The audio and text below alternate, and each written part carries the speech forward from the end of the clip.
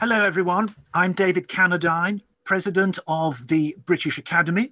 And as you'll just have seen from the video, we are the National Academy in the United Kingdom for the Humanities and the Social Sciences, in the way that the Royal Society in the United Kingdom is the National Academy for the Sciences themselves. Next year, we shall celebrate our 120th birthday. We are a fellowship of 1,000 scholars across the range of humanities and social sciences, most distinguished in their field, and of 300 corresponding fellows based overseas. Among my predecessors as president are the philosophers Honora Neale and Isaiah Berlin, historians Owen Chadwick and H.A.L. Fisher, economists Nick Stern and Lionel Robbins. And among many very brilliant fellows who are currently associated with the Academy are Amartya Sen, the Nobel Prize-winning economist, and Mary Beard, the classical historian. We try to understand the way the world works and the way the world works now. We invest in researchers and projects across the United Kingdom and overseas, engaging the public with fresh thinking and debates, and bringing together scholars, government, business and civil society to influence policy for the benefit of everyone. Two of our major projects at the moment are the future of the corporation, looking at how businesses need to better regulate themselves and to have a greater sense of public responsibility beyond just making money, and a report commissioned by the government on the economic and social consequences of COVID, which we shall be publishing next month. One of my most agreeable jobs as president of the Academy is that I have the honour of awarding the President's Medal each year, which recognises outstanding service to the cause of the humanities and the social sciences. Previous recipients of the medal include the writer and historian Willie Dalrymple, primatologist Dame Jane Goodall, internet entrepreneur Jimmy Wales, and the author Dame Hilary Mantel. And it gives me enormous pleasure to welcome the winner of the 2020 President's Medal to our virtual stage today, Margaret Atwood. I can't believe for one moment that she needs any introduction. She is the author of over 50 works of fiction, poetry, critical essays and graphic novels. Her work has been widely translated and published in more than 45 countries. And among many accolades, she has twice won the Booker Prize. She is also notable as a public voice on many of society's greatest challenges, particularly the environment and climate change. She has been awarded the British Academy President's Medal for the year 2020 for her outstanding contributions to literature. And to prove that this award has actually happened, she is indeed in possession of this medal, which arrived by mail only 2 or 3 days ago. I'm thrilled to be speaking to Margaret today, but before we actually get started, Margaret, would you like to show this medal just so the audience can indeed be convinced that you have actually received it? Here it is. First of all, we have this side of it, which says what it is. And on the other side, we have the Muse of History called Cleo, holding a scroll that says, what does it say? Cleo asked questions or something like that. And beside her, there's something that looks like a pot full of mushrooms, but it is not mushrooms. It's a pot full of scrolls, and those little round things are the tops of the scrolls. So documents. She's got a pot of documents, historical documents. That should be very, very exciting to you. Well, it's fair to say that Cleo, of course, did invent the very idea of inquiry, which, if one wanted to sum up in many ways what the British Academy does, and perhaps if one wanted to try to sum up one of the major themes, Margaret, of your own work, inquiry would perhaps be a very good one. Just some housekeeping points before we get to the serious business. Margaret and I are going to talk about various aspects of her work for something between half an hour and 40 minutes, and be assured you will be hearing much more from Margaret than you will from me. me, which is the whole point of this gathering. And at the point when, as it were, we may, though I think this unlikely, have run out of things to say between us, I shall then invite broader questions from the audience. They will, as it were, be curated and sent to me in the chat column, and I will then put them to Margaret. I'm sure there'll be lots of questions, probably more than we can actually get through, but we are very eager that this should be a more interactive gathering than just Margaret and myself talking. So, Margaret, welcome. It's a huge pleasure to greet you. I'm sorry it has to be virtual, but at least that means we have a bigger global audience than we otherwise might, and that's exceptionally good news. Can I start? Being a historian, one always wants to start at the beginning and end at the end. Let me start with, as it were, your early years. You spent much of your time growing up and living in rather remote parts of Canada, partly because your father was an entomologist. And it was also during this time, I think, that you first began to write. So I suppose I'm interested to ask, given your later commitment to environmental causes, how did this early life, which was about the environment and soon became about writing, how did, as it were, all that happen? What did it mean to you, and what's been its continued presence in your life ever since? Well, yeah, so we're looking at Canada, which is very big. And we are looking at the boreal forest. And my father was a field entomologist, which meant that he was doing research for spring, summer, and fall, and then going to a city to write up the results in winter, when insects do nothing. So they do things in all of those other seasons. So I think the most important thing was you learned amongst the biologists not to generalize too much, and growing up amongst the scientists, you learn to test hypotheses. So you learn the difference between what is verifiable and what is not verifiable. But of course, all this time we were doing what the kids do. My older brother did turn into a biologist. I did not, but might have. But we were also doing a lot of invention. Reading, writing, and drawing were the only things you could do there when it was raining, because we had no electricity, we had no running water, we had no connection with the usual kinds of things that kids might have available to them in towns and cities. So it was entertain yourself.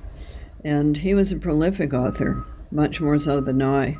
So I think my first books were probably, or booklets, my first written works were imitations of him to a certain extent. But I also at that time wrote a play, not well received, bad reviews. And I compiled a collection of poetry at that same time. So I think all kids do this, or they do very similar things. They're certainly intensive narrators. And writers are just people who carry on once they've grown up. How far, you've written quite a lot about notions of Canadian identity. How far do you think that the huge rural spaces in Canada informed your own sense of Canadian identity, and perhaps inform more broadly a Canadian sense of such shared identity as they may perhaps have? Yes, well, I started thinking about this at a time when we were supposed not to have one, and that would have been approximately 1960. And in 1963, I worked for a market research company, and we did, as part of our research, a very curious set of questions. One of them was, is there any difference between Canada and the United States? And most people said no, because they didn't know what it was. And the second question was, do you think Canada should join the United States? And most people said no. What did that tell you? It told you that they didn't know what the difference was, but they knew there was one. Because people weren't writing about this much at all, and we were constantly told we didn't really have a literature, we didn't really have a history of any interest, we didn't have any identity. So that's why we started thinking about that in the 60s. And that's one of the reasons we started small publishing companies and magazines at that time. So things have changed quite a lot since then, and so has the notion of identity, and so has the notion of what is a nation, and all of these things have changed considerably, and so has the notion of whether or not women can write, do art, all those things, which was kind of denied in the early part of the 60s. So you always have to look at the beginning point for people when they started doing what they were doing. What were the conditions, and how have those conditions changed? So a big difference that has happened between then and now is that at the time I was starting to write about these things, there were no indigenous writers writing poetry, fiction, plays, making films, doing a lot of these public artistic things. They just kind of, why were they not there? Because some of them had been there in the 19th century, and then you just get this blank. So the exploration of that blank has been pretty informative, and a lot of that exploration has been done and is being done by the huge number that we now have of writers, poets, playwrights, filmmakers, non-fiction writers such as Thomas King. So that has all happened since the 80s. It's that recent. It's a big change. So if I were writing, for instance, Survival, which was my examination of this issue back in 72, it would be quite different. It is interesting, I think, the way in which Canada has evolved, certainly across my lifetime, from being this Scots-Irish Presbyterian outpost of a kind of greater British world to a much more vibrant multicultural world, especially in terms of Indigenous peoples, also the very large South Asian population, especially in Toronto. Now, I remember somebody once said that you could tell when the Scots-Irish were losing their grip on Toronto when Italian restaurants cooking with garlic first appeared in the city. Do you remember that? Oh, yes, I remember that. Not only that, I did not see an avocado. I didn't know there were such things as avocados until 1962. And nor did I see one in Canada. I was in Cambridge, Massachusetts at the time. A lot of these things have changed a lot. But let me just put in a little thing. The Scots-Irish thing, that kind of domination, it was a much more diverse landscape back in the 19th century. Okay, so what happened there? And you can examine that. Part of it has to do with banking, as you might not surprise you. Yeah.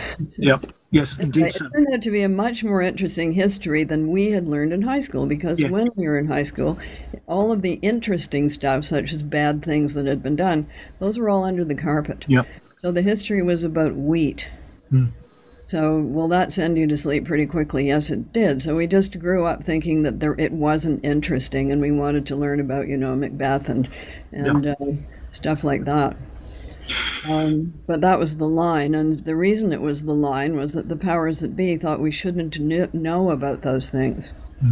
Yes, I think, and the process of knowing things that we weren't taught is a continuing one, and is certainly very resonant in Canada today, in the United States, and of course in Britain itself. How far do you think, beyond giving you a sense of a certain version of Canadian identity, growing up in the place you did and being very close to nature, the environment, do you think, how far has that informed the kind of activism which you may or may not have expected to embrace or wanted to, your environmental activism more recently? Yes, well, about activists in general, let's say that I'm not a real activist. A real activist does nothing but. That's their whole thing that they do. The reason that I'm become a voice for these things is that I don't have a job, and therefore I can't be fired. And a lot of writers and artists, I think increasingly less, because a lot of them now work in universities, which puts a different light on things for them. So because I don't have a job, I can say things that would get other people into trouble. They get me into trouble to a certain extent, but not to the extent of getting fired, because I don't have a job. So I did grow up with early environmentalists, and those would be my parents. And I've followed that story along through Rachel Carson and the Club of Rome in 1972, And on through the years, when these concerns were not central to the stories that people were telling in the media, there would be nature programs and stuff like that. I can remember the first David Attenborough programs. They were very lovely. People watched them. But the sense of crisis, which biologists were already aware of years ago, that has not come to the center of the page until quite recently. And thank you, Greta Thunberg. But we as a species have to deal with this if we want to continue being a species on this planet. You spent... No, going to Mars is not going to be the solution. Sorry. You spent a lot of time in the 1960s and 70s and perhaps on into the early 80s, of course, writing, and we'll come to that in a moment. But you had a succession of, as it seems, temporary jobs or jobs as writer in residence at universities. And you said at some point, success for me meant no longer having to teach at university. I'm especially eager to encourage you to expand on that, not least because most fellows of the British Academy either have taught at university or do teach at university, which may perhaps explain why they're less active in public issues, at least some of them, than you are. But that notion perhaps that leaving university, not having to earn your living that way, freed you up from the sort of critical environment of universities to write more in the way that you wanted to. Is that the sort of thing that you're getting at? Bothered me. No, it's a question of time. So teaching is very, if you really take it seriously, and I enjoyed teaching. I enjoyed the students. I enjoyed the things I was teaching, which were Victorian literature and American Romanticism by and large, and then a little dabbling in creative writing, but it was really too early for that to have been a thing at universities. So I was teaching literature. I was teaching literature that I enjoyed, and I enjoyed teaching it. But then there's all of these other things that you have to do. So the other things are what kill you. I'm not good on committees. Just not good. Not part of my skill set. When I was the chair of the Writers' Union, we had the shortest meetings ever recorded. Can we move on? That's very admirable. I think chairing short meetings shows considerable skill, and you must give me some lessons in it. I would be grateful. Yes, well, it's not always the best way to do things. You know, one other way to do things is just to keep talking until everybody comes to a consensus. So I went to two universities, namely University of Toronto, Victoria College, which seemed a pretty harmonious place. I went to graduate school at Harvard, where we didn't really have that much contact with the teaching staff in those days. But that seemed to go along pretty well. And then my first teaching job was at the University of British Columbia, where the English department was at war with the other members. It had one of these feuds going that nobody could quite remember the origins of. And since I was so low on the totem pole, I didn't really get involved in it because I didn't have any power. So who would want to recruit me? But you know, half of the people there weren't speaking to the other people. And you thought, what is going on? You know, this is supposed to be the humanities. It's supposed to make you more tolerant of human nature. You're supposed to understand things about being a human being, and these people are just at daggers drawn. How can that be? So, you know, they're not always harmonious places. And that can use up a lot of your time. And I can also see going down the road, once you start publishing things, other people look at you they look at you out of the corners of their eyes. Or in those days, it was considered sort of not done to publish novels if you were a serious scholar. One of the themes that has come to great prominence during your life in which you've been involved has been the environment. I suppose it's fair to say that another one would be feminism. And you've talked a lot and written a lot. Many of your characters are strong women, but your relationship with feminism, or your sense of its varieties and its differences, is, I think, a subject of considerable interest. And I wonder if you'll be willing to talk a bit about that. Okay, so 75 different kinds. Actually, I must go online and check up and see if it's increased. There's probably more kinds now, since it's like any big movement. So the big movement gets going, and then you start having schisms and disagreements and subsets and new insights and new ways of looking at it and denunciations of other people. And if you would like to see a history of that, you go to Phyllis Chesler, who has written a history of United States feminism in the early days. That would be around 68, 69, in the 60s, going public around 68, 69, and into the 70s. And there were a lot of wars going on amongst different factions and different individuals. But I, being from a backwater, and indeed I was in Edmonton, Alberta, when the women's movement second phase went public, and there was no feminism there then in 1969. So I've watched it evolve. It's been very interesting, and you could make a broad banner over the top of it and say, women are human beings. You could say, human rights are women's rights too. And under that banner, I'm quite happy to march. But when it comes to some of the schisms and wars, I think maybe not. So the kind that interests me right now is the Equality Now kind, which concentrates on getting laws changed in many countries that have to do with equal human rights for girls and women. And that ties in with my environmental interest too, because we know that educating women produces better results in regards to the environment. So giving women the tools that they need. They're half the human race. And if the human race wants to survive as a species, it's got to solve the climate crisis, and women are probably half or more than half of that solution, since they buy a lot of stuff. One of the books, one of the many books for which you're most famous, is The Handmaid's Tale. And part of the themes of that book are the treatment and oppression of women and minorities. What is your sense of the difference between being an activist campaigner and writing about these issues in works of fiction? How does all that play out for you?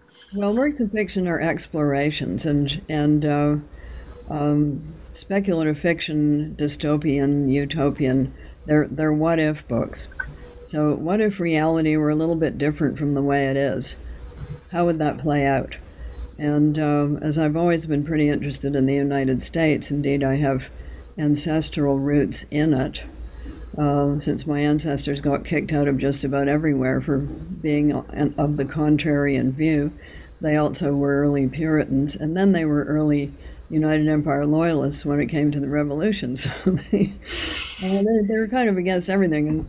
And no surprise there. Some of them are Huguenots, French Huguenots, who got kicked out of France in the 18th century. Now the question was, what's the difference?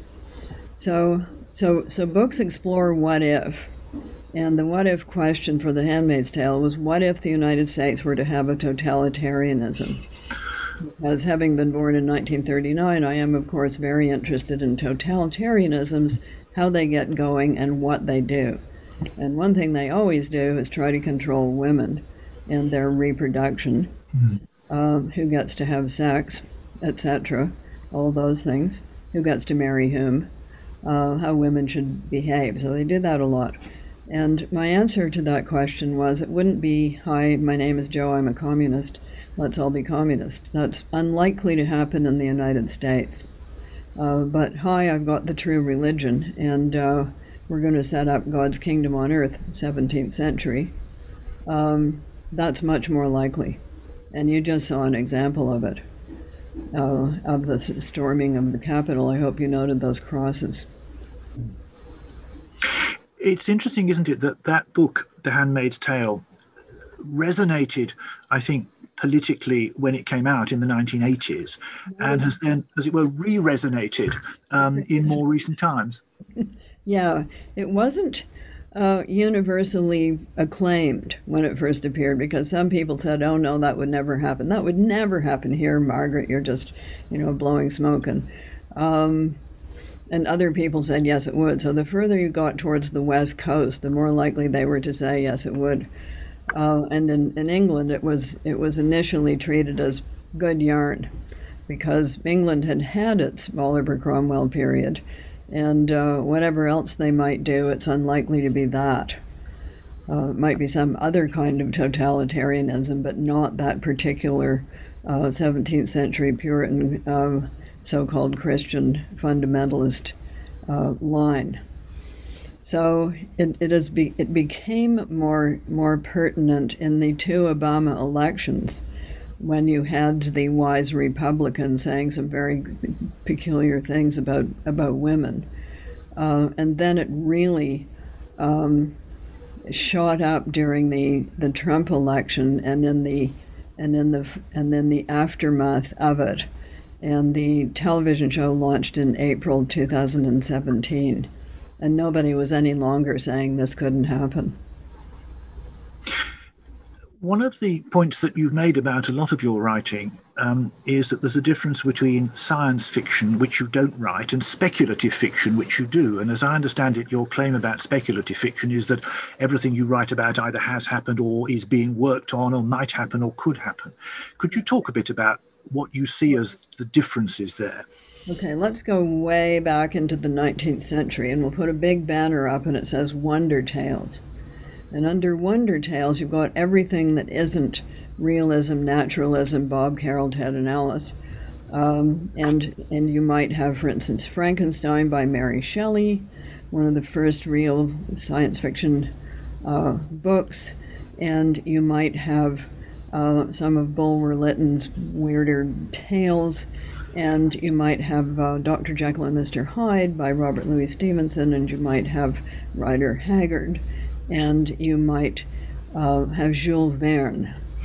So Jules Verne is the originator of yes, it could happen speculative fiction. He wrote about things he thought were really on the drawing board, such as submarines and air travel. And then along comes H.G. Wells. And he writes The Time Traveler, and he writes War of the World. And Jules Verne throws up his hands and said, "Mais il invente. But he's making stuff up." So that's the difference. Jules Verne thought, okay, this could really happen. I know people are working on it. Submarines, air travel, etc. And H.G. Wells went to other planets and brought us time travel, Martians, and spaceships. If you count the Martians flying tin can as a spaceship, which I do. So that's the big divergence, and that really took off, and that gave you the golden age in the 30s of weird tales and a lot of invention in that area. But I grew up in the 50s, or I was a teenager then. So when I was supposed to be doing my homework, I was reading Ray Bradbury, George Orwell, and Aldous Huxley, and a number of other writers who are writing those kinds of stories. And it's partly just a matter of skill set. So I can't do spaceships. Cannot do. I can't do dragons. Anyway, there are really good dragons out there.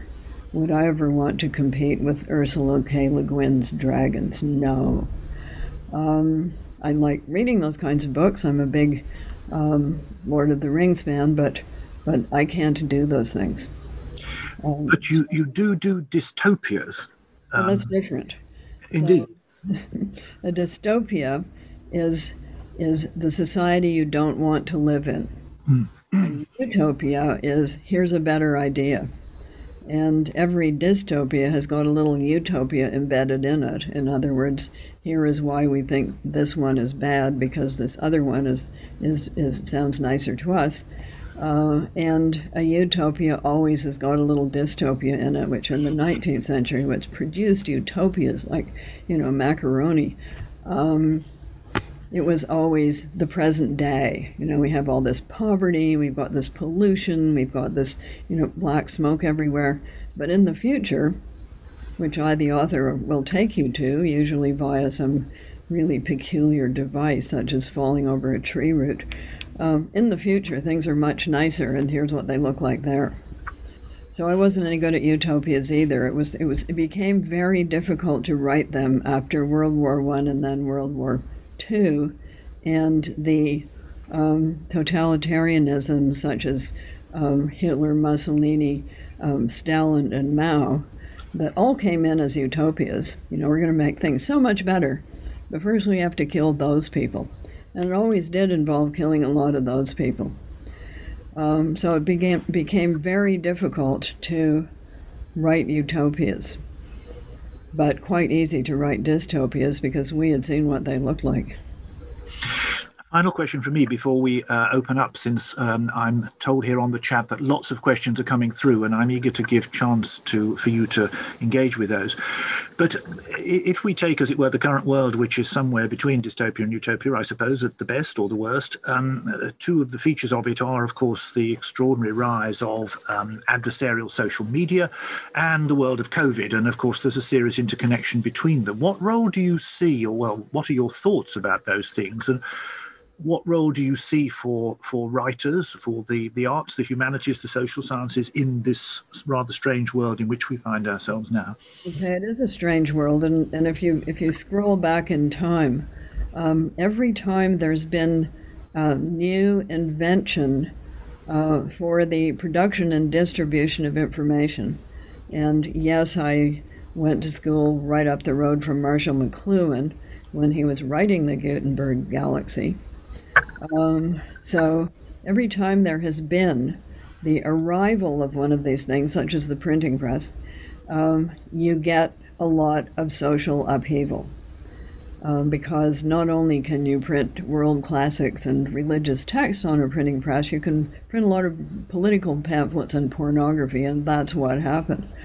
So then along comes radio in the 30s, and it's one of my views that Hitler would not have been nearly as successful were it not for radio. Because here was this new thing, and it was like the voice of God coming right into your ears. And the advent of social media and the internet has been very similar. Television had a similar effect when it arrived as well. The Kennedy election was, says McLuhan, pretty much due to the fact that Kennedy was good on television and Nixon was not. Yes, 5 o'clock shadow. He looked pretty sinister. Yeah, so along comes the internet and social media, and it's the same effect. All of a sudden, all of this information of all kinds is flying around, and people don't know how to tell the difference. What is true and what is not true. And this is the problem that we have right now. And if you've been studying the QAnon story, a lot of people and families have already been destroyed by it because people have got sucked right into the rabbit hole. They really believe this stuff. And what is your role as members of the Academy? Okay, tell the truth. Sometimes it seems as if it's not doing any good because who is listening, but I think tell the truth is really, unless you do that, you're not going to be anywhere. But a lot of the disinformation has been deliberate, and the result of it is frequently not that people change from one belief to another one, is that they cease to believe anything because you don't know what to believe. And going back in time also, I have to say at this juncture that the Academy has not always had clean hands in this respect. So who really provided the theory of witchcraft? Before there was a theory of witchcraft, it was a folk belief. So you get a theory and you get high authorities pushing it, and then you get the witch burnings. So the Academy was also a big pusher of race theory in the 19th century. That Academy of people who know, people who want to know are saying this, it must be true. So further investigation of just about everything and doing due diligence. Is this true? That's your job. Is it true? And it's a pretty big job these days because we just look at what's out there. We could talk our dirt much more, I'm sure, but there are lots indeed of questions piling up. So I'm, as it were, the medium here, but not the message, back to Marshall McLuhan. But let me ventriloquize a few texts to put it in another idiom. So here is one question which I'm sure will interest many fellows of the Academy as well as a broader audience, because we like to think that we write a lot. So here is the question. What is your writing process? Has it changed over the years? And if so, what is your most recent process? And in parentheses, we have several questions about writing. So tell us, how do you have a certain number of hours a day when you always try to write? Do you wake up with lots of phrases and ideas clamoring for attention? Do you write in longhand on the screen? How does that process, that business work for you? And has it changed in the course of your life? Everybody's different. And nothing that one writer says should be taken as a set of rules for any other writer. I personally write poems in longhand, which can lead to problems because my handwriting is very bad. So I come back to my handwritten manuscripts and, what's this word? What was I intending to say? So I sometimes have to figure that out. With the novels and stories, I usually start them off in longhand because I'm one of these people who learned cursive. And because I made a bad decision in high school, I won't say it's a bad decision, a decision that was not yet informed by my later knowledge that I would become a writer. So instead of taking typing, as I ought to have done, I took home economics. So if you want your zipper set in, I'm your gal. But I can't touch type. So it means that I have to look at the keyboard. I can go quite quickly, but I do use only 4 fingers. So I was very happy when the personal computer came along because it means that I can correct my own typescript. Before I would have this really quite bad typescript, I would use the little white brush, I would use the little stick-on pieces of white tape, I would put notes in the margin, I would send it to my typist who actually could read all this stuff, and she would produce a more perfect manuscript. So I usually start with longhand. About 30 pages in, I start typing at the beginning while I continue to write at the other end. And I can, if I'm going pretty quickly, I can switch to completely typing. But I think it's how you learn. So it's the hand-eye brain coordination, whichever way you've learned to do that, which gives you the most flow. Because what you don't want is your method of writing, your physical method of writing, interrupting what is actually coming out. Well, I'm reassured that you can't touch type. I can't either. I think I can just about manage 4 fingers as well. And like you, was hugely cheered and encouraged when the word processor came into being. But do you write every day? Do you have a certain number of hours a day when you write? I wish I did. Yes, I would like very much to be more organized than I am, but it's too late now. So I did once try to write a novel in an organized way, and it was a complete disaster. So the only way that I can do, the only thing that seems to work for me, once I get going, then I do put in a certain number of hours, but it's not hours for me, it's pages. So it depends how quickly you write your 4 pages a day or 2 pages or whatever it is. So then I'm also, and some people are completely the opposite. They have to get the first page absolutely perfect before they can go on to the next. I'm not like that at all. I'm a person who in home economics did not care what the inside of the garment looked like. was not big on seam finishing. I just wanted the I wanted the effect. So I get through the draft, and then I start revising, and that can be 6 to 8 revisions. Yeah.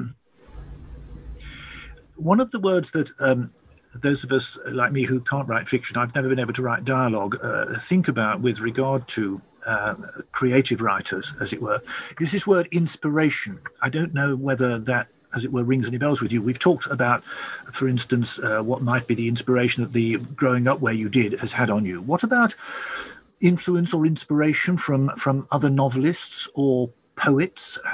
Are there any particular, as it were, other creative writers and authors who you feel have particularly influenced or inspired your own work? Okay, so I always say Shakespeare because it's safe. If you say anybody else, the others will all get mad at you, even if they're dead. So it's quite risky. If you name a living person, all of the other living ones are going to be quite furious because it wasn't them. So you're pretty safe with Shakespeare. And the other good thing about him is that nobody knows much about him. So he's he's a bit of a blank slate, but he was a great inventor of words. And and he didn't know he was Shakespeare. He just thought he was this guy who was producing plays, and you had to make quite a few of them in order to keep it turning over. But he is, as an historian, of course, that he gave English people the first view of their own history. That's why he made most of his money on his history plays, because that was where you could go and see what just happened. What was that happened to my grandfather or my great grandfather? What was going on? And this is another thing that's true of time and history and events. You kind of don't know what happened if you're in the middle of it. Don't know whether you've read a novel called The Red Badge of Courage, and it's about being in the Civil War, and basically you have no idea what's going on because it's so noisy and filled with smoke. And similarly, people are going to be picking over that storming of the Capitol for years. Because even if you were there, you can't quite grasp what was going on. What's happening? That's why we have so many histories of wars, because people who are actually in the war can only see their part of it. They don't know. They don't have the overview. They don't have the big picture. They don't have those little maps with the arrows on them that are so useful to the rest of us afterwards. What I'm reading right now is this astonishing book. I'll give it a little plug. The World Turned Upside Down, and it is the most complete history of the Cultural Revolution in China that you will probably ever have. This guy was born in 1940, so he lived through these events. He was a reporter. I don't know why he's still alive. And he has done a huge amount of digging into documents, because an interesting thing about totalitarianisms is they do keep a lot of records. Sometimes it's burn them really quickly, but they don't get to burning them, and then it's too late.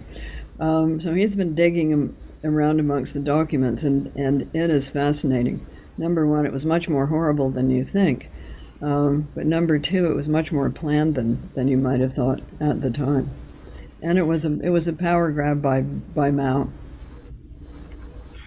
One of the other ways in which the people like me who don't write fiction think about, or maybe wrongly, but not entirely think about inspiration for those who do write fiction or poetry, is not just as it were other writers who may have influenced you, but the way in which you can put your own self into your writing. And I've got a question here which relates to that.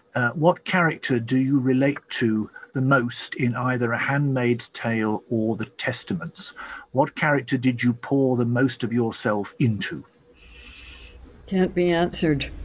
So people say that there's two kinds of writers, Shakespearean writers and Miltonian writers. So with Milton, it's always Milton.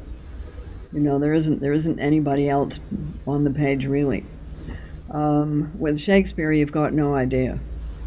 You cannot say which of those characters is the most like Shakespeare, although I always put in a bit of a bid for Prospero in The Tempest, because that's the only portrait of a director, producer, writer we've got from him, except for the Midsummer Night's Dream, the rustic's performance.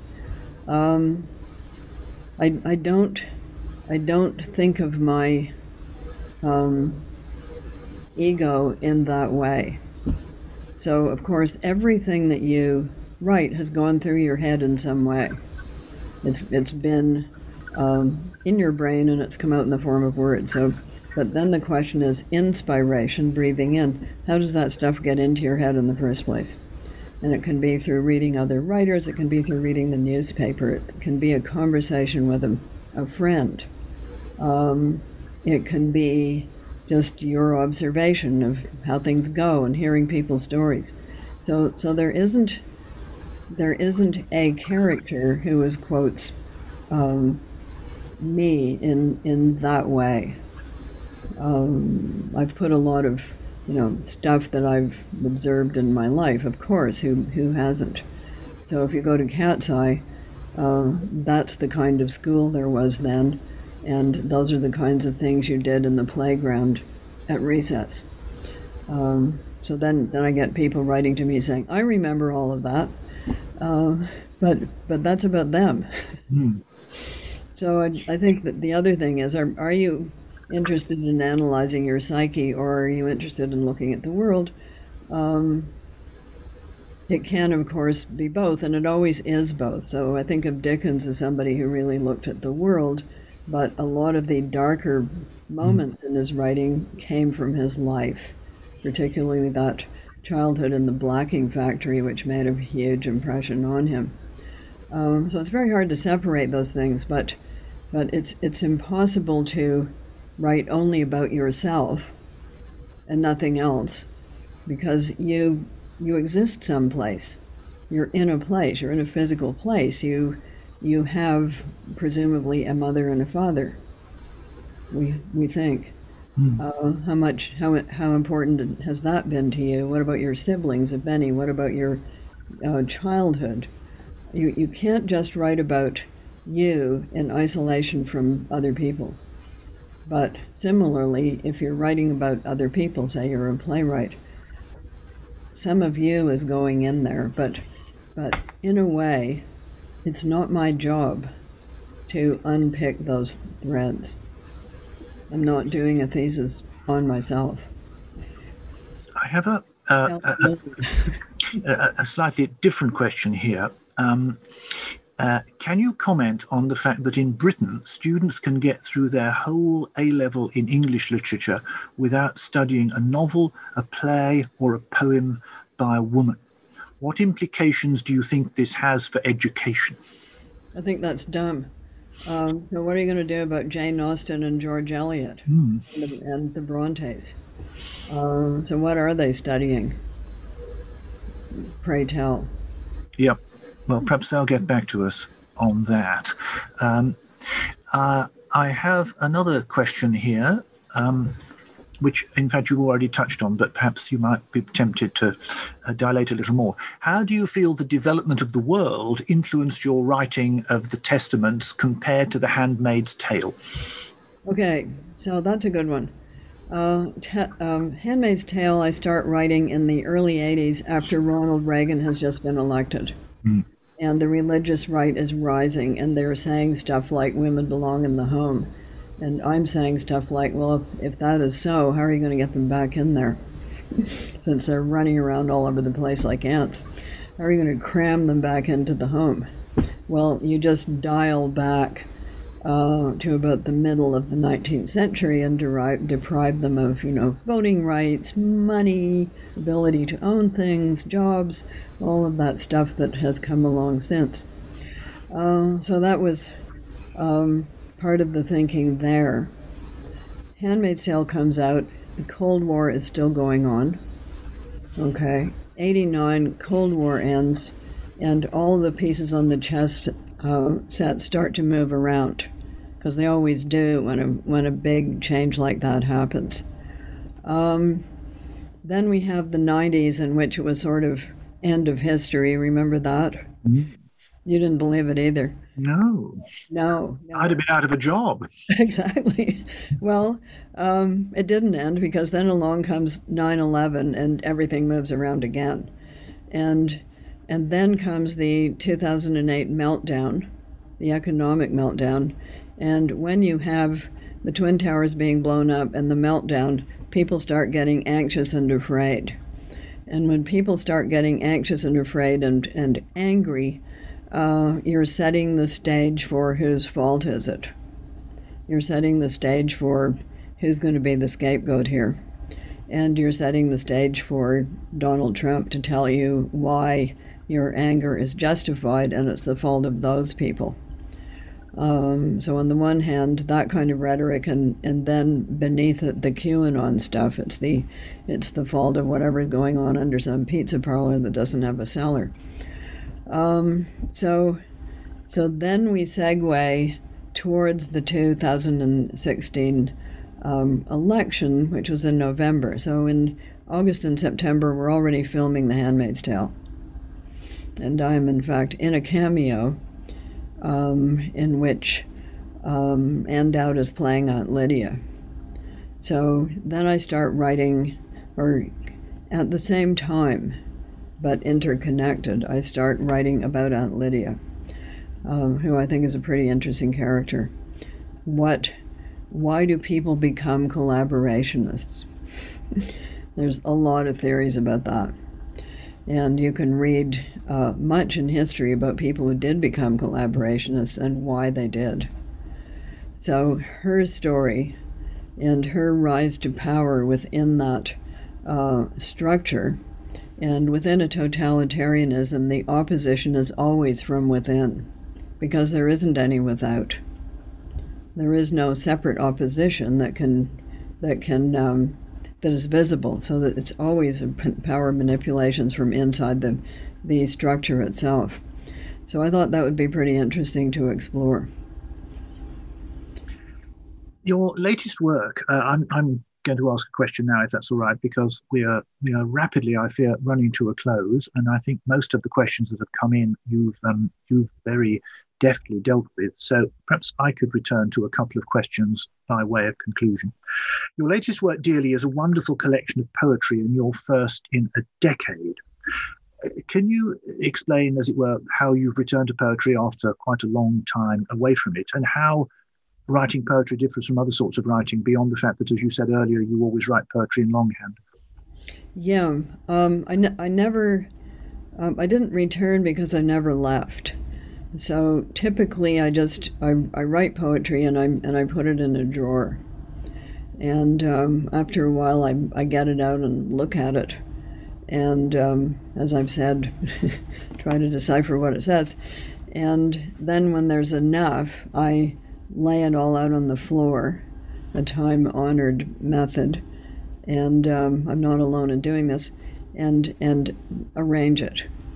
So that is the same as what happened with Dearly, but if you look at the collection before that was called The Door, it was about 10 years after the one before it. So I was writing more poetry compared to prose in the 60s because I had jobs. Yeah, it's hard to write a novel. Or it takes a lot longer to write a novel. I was writing them, but it took longer if you have a day job. And I had day jobs of one kind or another throughout that period, and did not cease having them till 1972. And you'll notice then that the novels and short story collections become more frequent because I had the time to do them. This may seem a very impertinent question, but can I ask you what you're writing at the moment when you're not having to take time away to do wonderful interviews like this? Yes, I have several different things on the burner, as we say, and one of them is a collection of essays over the past almost 20 years. So there are two previous collections, and this will be the third, and we're putting that together right now, and it will come out a year from now. And it will be called Burning Questions. So there's that one. I'm writing some short stories, and we're looking at putting together a selected stories as well. And then I'm going to take a crack at writing a literary memoir. So those are the things, and we won't even mention the musical comedy based on Angel Catbird, the flying combination of bird, cat, and human being, which is at its core a bird conservation project. We so actually a lot of things. Well, here's a question which slightly relates to that has just come in. Did your writing procedure or reading habit styles change during this pandemic? I started reading your books exactly because I felt COVID really was very dystopian. Do you feel this will influence your future books? This pandemic. You know, the people who are going to write the books about this are probably teenagers right now, because those are the people upon whom this has had, I would say, the biggest impact. It's really disrupted their social life, their school life, everything that they thought they were going to do, they're suddenly not doing, or over the past year they haven't been. So it's going to have been a formative experience for them. So for me, not so much.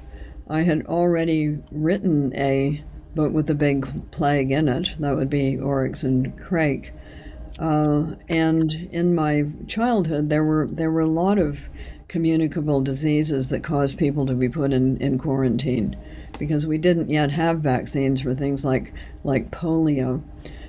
We did have one for diphtheria, but it wasn't very widely deployed, and I had 4 cousins who died of it. So the idea that there are these diseases and that you have to stay in your house and have a sign put on your door and have food delivered. I grew up with that. I saw it. And I don't think we had polio until the mid-50s. And before that time, you were just told not to go to a public swimming pool in the summer, avoid crowds, all of those kinds of things. We now know how it spread. It wasn't spread through the air, but you could get it at a swimming pool, and many did. So there you have it. So to me, no, but young people, yes, they're going to be writing these books.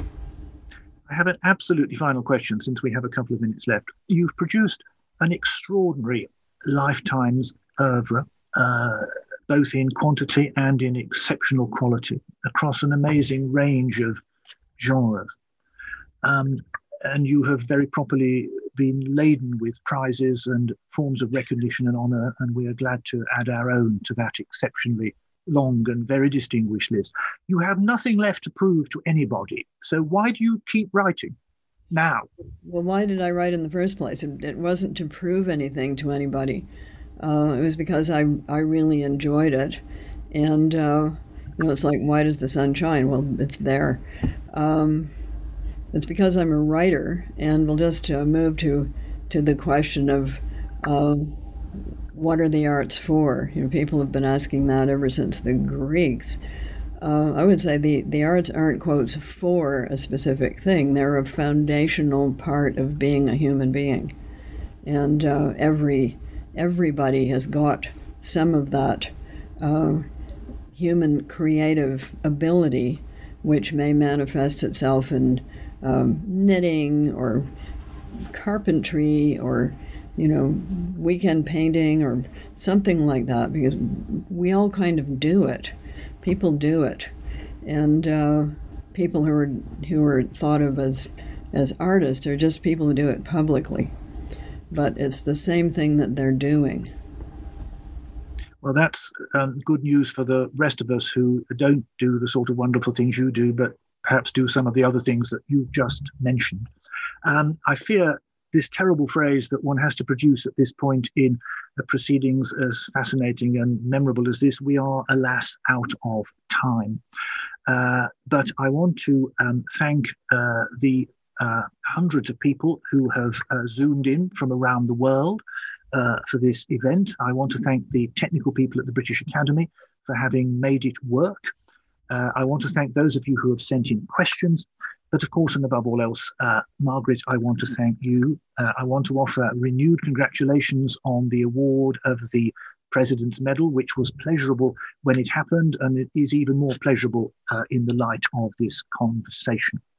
I want to express on behalf of many people our abiding admiration for your extraordinary lifetime's work, happily not yet over. And I want to say how much so many of us admire the work that you do, the life that you live, and the person that you are. And you have displayed all these admirable qualities very brilliantly in this last hour, and we are enormously in your debt for that. And I truly wish we could have gone on for longer. But thank you so very, very much. We are very grateful and very appreciative. And thank you. And lovely to see you all, even though I can't see you.